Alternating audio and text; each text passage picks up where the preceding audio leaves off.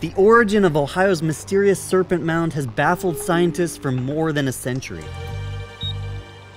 We scanned the entire area around the head of the serpent looking for evidence of burned soil, collecting thousands of data points with the magnetometer that can then be analyzed for signs of fire. All right, so what we're doing right now is we're going to try to analyze the data. I'm going to plug it into Jared's laptop. Here is today's data added on to what we had already done. And so we can see the body of the serpent there, and we can see the shape of the head of the serpent there. The magnetometer hasn't turned up any evidence of burned soil that would suggest any kind of human sacrifice ritual, but it has revealed something more unexpected. Is that what I think it is? Another part of the serpent not visible above ground. It looks like a brand new coil. Yeah, so here's the serpent. Yeah. Then there's that thing there that's a different new part of the serpent. It's almost the exact same size and shape as these other ones that we can see above ground. This is not something that anybody's ever seen before. It's only showing up in the magnetometer data here for the first time. This is probably an ancient part of the serpent that was erased for some reason. The missing coil would have been here, just behind the head.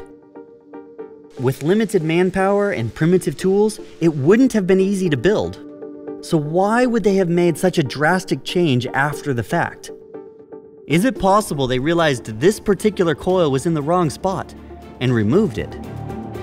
If so, the next question is, the wrong spot in relation to what?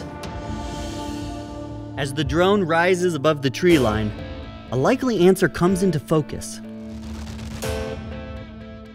The sun is setting just to the left of the serpent's head. But about a month ago, on the night of the summer solstice, it would have set a little further to the north.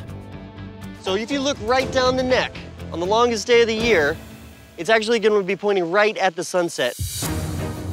Was this the ultimate purpose of Serpent Mound?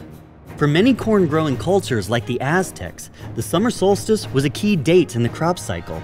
The first full moon after the solstice was the time to plant the corn. And a successful corn harvest could mean the difference between survival and starvation. People here did depend on the seasons. They depended on being able to understand the cycles of summer and winter and fall and spring. So for the Fort Ancient farmers living here 1,000 years ago, being able to track the days of the year, to know the best time to harvest and to plant their crops, was crucial to their survival. Maybe that missing coil was throwing off the placement of the serpent's head, so it was removed to allow a perfect alignment with the solstice sunset.